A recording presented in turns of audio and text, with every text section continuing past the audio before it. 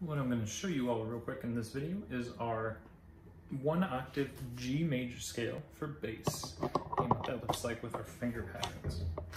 So we are starting with our G down on our E string, and it is going to be our second finger G down here. Not a fourth finger for G sharp, and not a first finger, but second finger. Then that's our only note we're playing on our E string, so there's our starting G. Then we're over to our open A string, no fingers of course.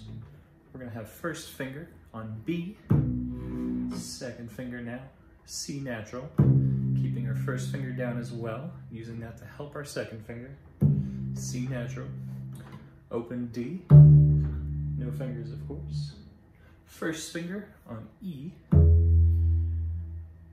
second, third, and fourth fingers down now. This gives us our F sharp, and then we finish on open G. So, starting on second finger G, down on our E string, open A, first finger B, second finger A, open D, first finger E, fourth finger F sharp, open G, back down to fourth finger F sharp, first finger E, open D, second finger C natural, first finger B, open A, second finger G. It takes us there.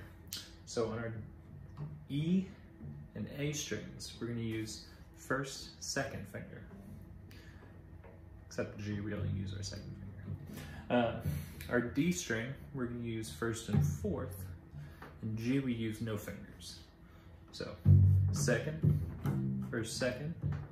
first, fourth, none. So remembering that pattern as we go through. Our last finger that is down before our open G at the top is our fourth finger, and the other ones are second fingers. So 2, open, 1, 2, open, 1, 4, open. Remembering that nice little pattern, we end with a 4 open. Hopefully this is helpful, and let me know if there's anything else I can explain for you.